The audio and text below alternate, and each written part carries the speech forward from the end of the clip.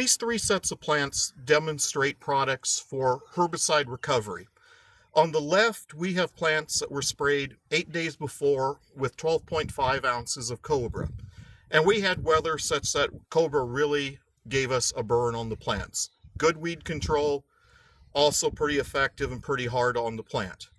In the middle, we have three plants that show where we would have been in the absence of the Cobra, check plants. And on the right, the plants were sprayed with 12.5 ounces of Cobra.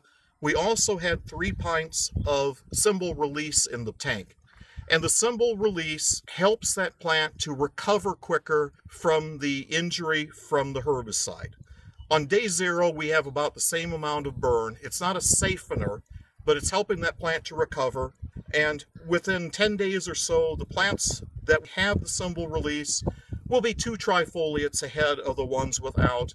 We'll get quicker canopy closure, and so better weed control, and we'll also see more bushels in the bin at the end of the season.